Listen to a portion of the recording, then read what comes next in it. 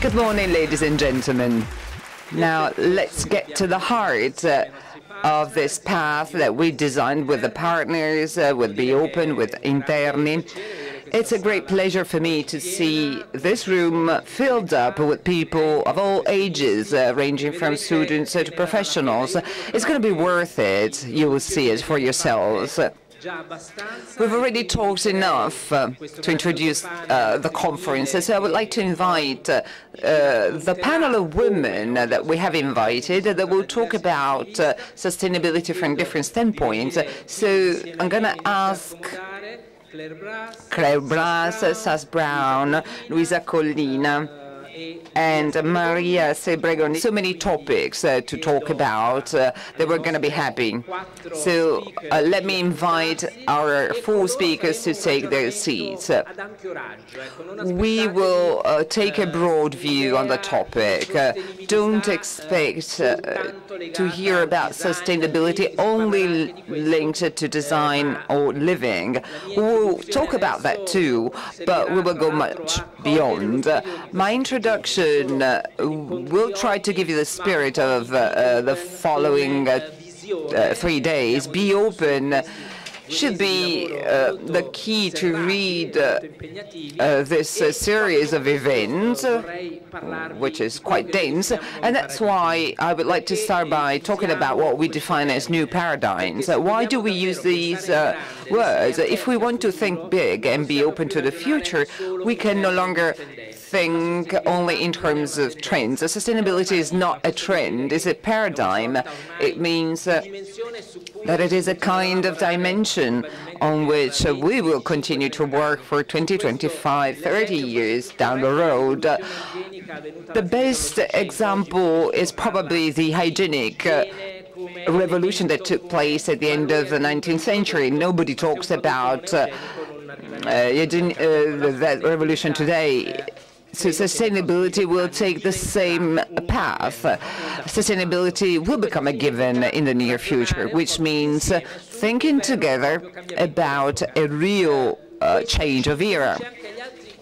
This actually leads us to the next two paradigms that we wanted to introduce, and that will be discussed also tomorrow and the day after tomorrow with other outstanding international speakers. We will talk about happiness and quality, daily happiness, which becomes crucial today because we all know that what is at the center is care for our body, beauty, and the energy that we need to live in a better way. And then we will talk about uniqueness. So we need to work on the concept of globalization, a concept which is much different from what we are used to thinking. The first globalization could be translated into world Americanization. This doesn't take place, as we know.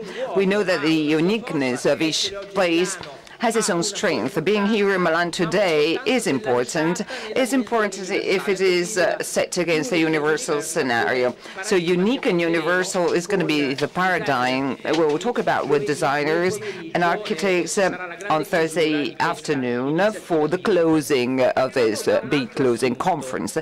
Now, let's consider another assumption, Kairos. So what does it mean? For years, we've been talking about lifestyle. It seemed that each and every one of us had to choose a whole world of style as a reference to live in. We know that this is not real.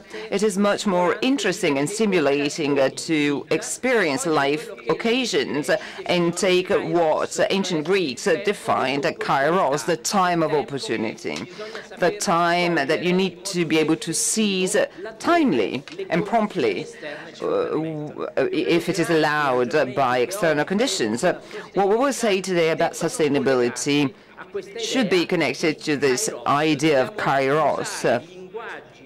We have to use languages, logics, and projects that are set in the time that we live in today, now going beyond the militant ecological view and gets into the real quality of life, where innovation, as the director of Be Open said, innovation is no longer for few trendsetters in fashion or design. Innovation today is something that allows us to live and to survive. It's something that crosses the borders and covers everything, 360 degrees all around, and it allows us to redefine the concepts of our activity, whether design, concepts. We redefine the idea of luxury, excellence, but also the idea of simplicity and standard. So the dimension of standards today is redefined in terms of intensity of the experience. It means that the standard can no longer be gray, it can no longer be simply a commodity, but it must become the unit of measure of life quality or quality of living. So it must be accessible, simple, democratic, but because of this, it must be even more innovative. The intensity of experience, the transparency of production processes, all this is related to the idea of sustainability that we will discuss today together with our panelists.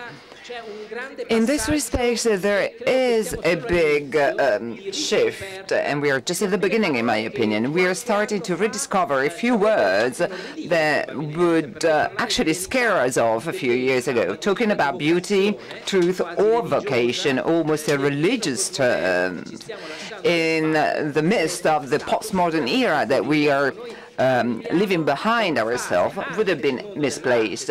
So also in the world of art, design, and creativity, we come from a period where many people were convinced that everything is relative, that perceived quality is better or more important than real quality. What matters is communication. After all, image is more important than identity. Now, all these steps are outdated now. The crisis is actually a great opportunity, a great stimulus to move ahead. Well, actually, we should not define it as a crisis anymore. This is a paradigm shift, and a big one. It will last for a long period of time. Those who think that the crisis will be over sooner or later and we will go back to the past, those are wrong. We have to become equipped for that. Companies, creative people, artists have already understood that, so they are weathering the crisis greatly. They're reaching extremely satisfactory results. There are companies that in 2011 recorded plus 20, plus 30% in their turnover by adopting the new paradigms. So being truer, more authentic, being able to move towards being able, the dimension of being able to do, of sustainability, something that's achievable but still beautiful. So integration between ethics and aesthetics is a great opportunity. Now I'm going to show you some video clips, or some ads actually, because in the end, commercials represent Kairos, are the result of our time. This is a wonderful Japanese campaign that, besides the product and the logo that the ad refers to, puts together all the values I've talked to you about. Let's watch it together and then we will comment on it.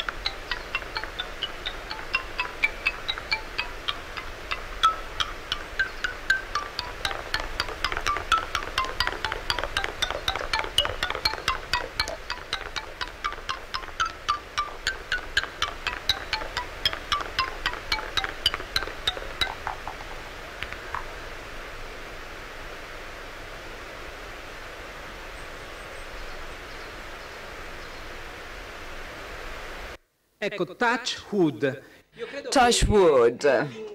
Well, I think that the language of this campaign, but especially the prerequisites, the backstage of this campaign, is almost more interesting than the video. The xylophone is 1 kilometer long, and it exactly reproduces the notes of the famous air, the famous song that you listened to, was built, there's no special effects, it was built piece by piece, exactly the way we believe is important. Sustainability must be based on an extraordinary artificial intelligence, construction that's compatible with the natural environment, which is all human, all cultural. It lies in being able to do integration between ethics and aesthetics. We do believe that this is an important tenet that we may want to discuss together with the panelists of today.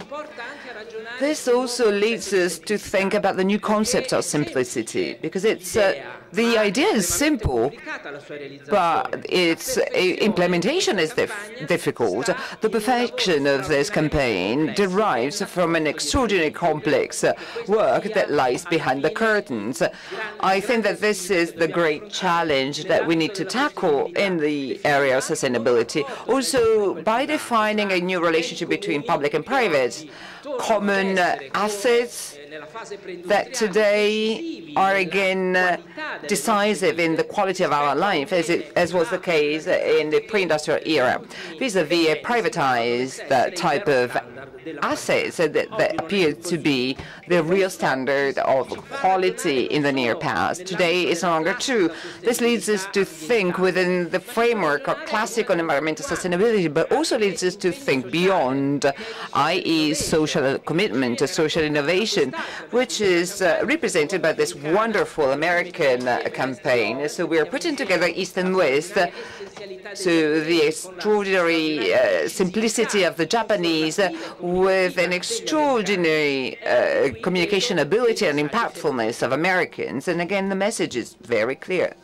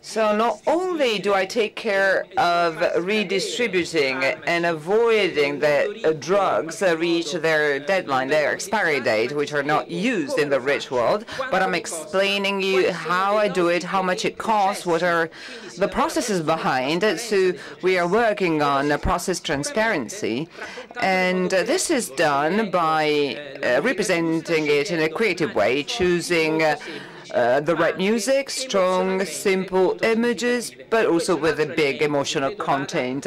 This is another element that should be considered carefully when we talk about sustainability. So far, this word has been associated to new pauperism, to the idea of ideological boredom, and far too often it has been associated to a vision that's against something. Here we need to work in creative terms by crossing and intermingling the relationships. So this is not just a tribute to Maria Segregondi, who will close this meeting. I chose a campaign by Moleskine, which I believe is very suitable in making us understand the relational pattern that we should foster in the world.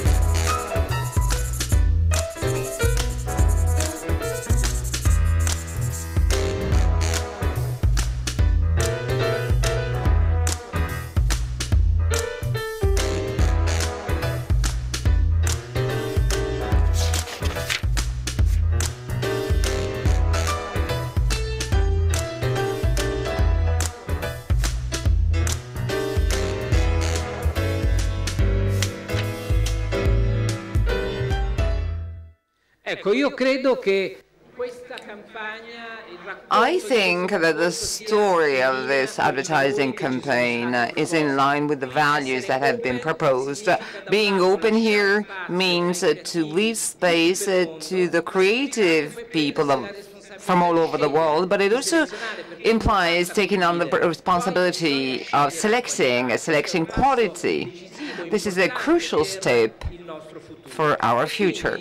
And so, in the end, what we will talk about tomorrow and the day after tomorrow will also be focused around thinking together about this paradigm shift. The past was based on values of aspiration. People wanted to be like stars, having models to follow passively, evocatively, a model to identify with, where this is all more important than credibility. Now we are shifting towards a dimension of the future which is already present, but will certainly generate more possibilities and facets. And it's a future based on inspirations. It's the reasons why we're here. Legacy is a great platform of inspiration. It's not just the world of representation to say, look how good we are. It's an opening on what the future values could be, and it's done in a credible way, with an ability to remember legacy, where the classical dwarfs are on the shoulders of giants, but also it implies an ability of planning, being future-oriented. It's a click vis-à-vis the status. which was guaranteed to creative people. Now we have to fight every day so we can no longer stand on our pedestals, and we have to do so by guaranteeing excellence. It's not luxury, it's not for few. Excellence means doing something in the best possible way and possibly better than anyone else. This value remains central also in the dimension of sharing and sustainability.